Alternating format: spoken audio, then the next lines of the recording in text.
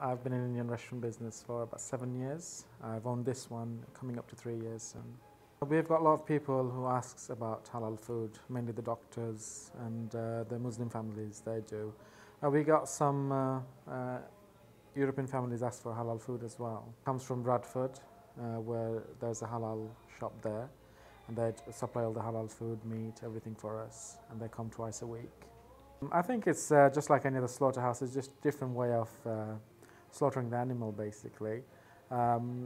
When it's on halal way, we say a little prayer before we do it, and then we slaughter the animals.